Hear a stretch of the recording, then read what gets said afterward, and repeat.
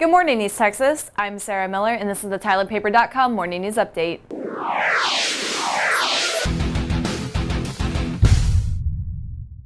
Just after 7 this morning, the Smith County Sheriff's Office dispatch received a 911 call reporting a bank robbery at Austin Bank located at 16909 Highway 155 South. Investigators say the suspect in this morning's bank robbery is described as a black male with a small build. He left the location with an undetermined amount of cash, driving a 2009 white diamond-colored Cadillac CTS, similar to the one pictured here. Anyone with information on this robbery is asked to call the Smith County Sheriff's Office at 903-566-6600 or call 911. This morning's featured Focus On .me photo gallery was taken by Jim Bauer at the St. Paul's Neighborhood Festival. All of the photos are available for purchase. Visit FocusOn.me by clicking the photos link at the top of any TylerPaper.com page. Thanks for watching, and check back throughout the day for more news updates.